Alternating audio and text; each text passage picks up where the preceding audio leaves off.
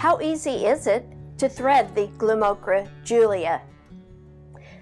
I'm Karen with Warped for Good. I'm going to show you the ways that I have found that make it easy to thread the Julia. Thanks for joining me. This method starts with putting the loom bench inside the loom.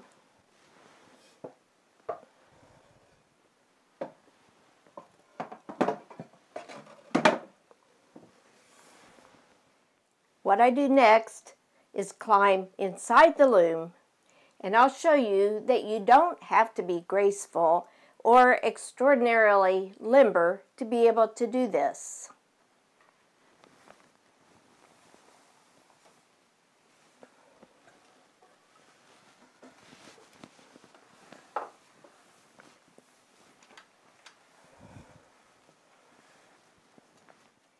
And with the counter march pushed back as far as it can go,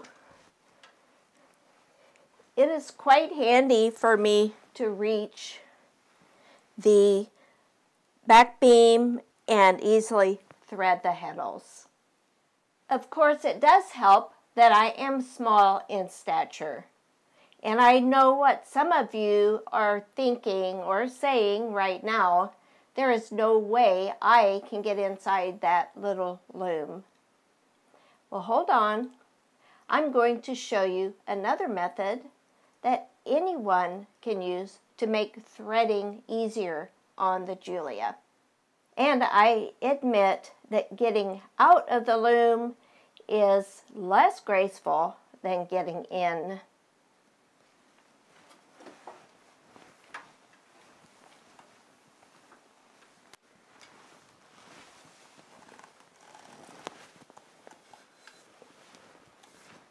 But it's not too hard.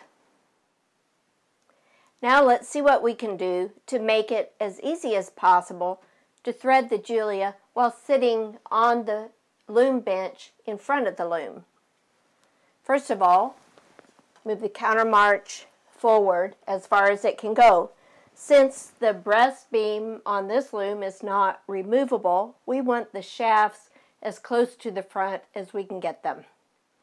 The counter march is all the way forward, but the shafts are still too far away from me to make it comfortable. I have to lean too far to reach the back shafts, especially when I'm threading 8 shafts. So I'm going to bring the shafts even closer. First thing I will do is take this cord that's on the shaft holder, and I'm bringing it out between the first 2 pegs in that cradle. And I'm going to do that on both sides. I'm bringing the front cord to the outside between the first 2 pegs on the cradle.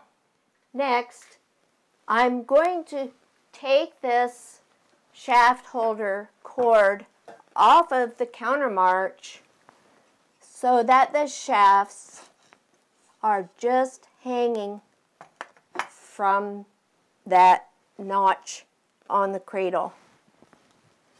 And I'll do that on both sides.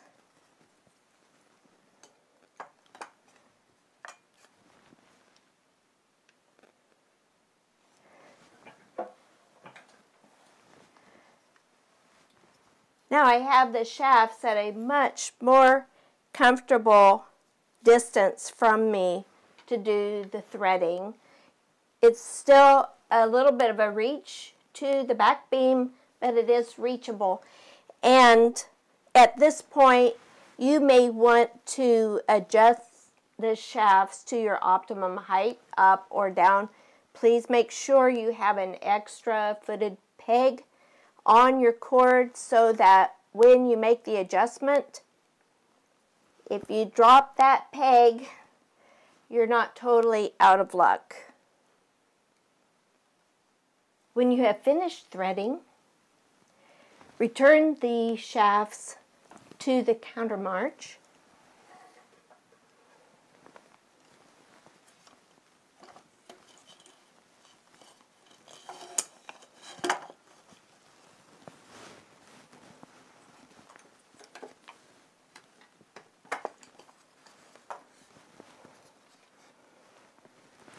and readjust the height of the shafts.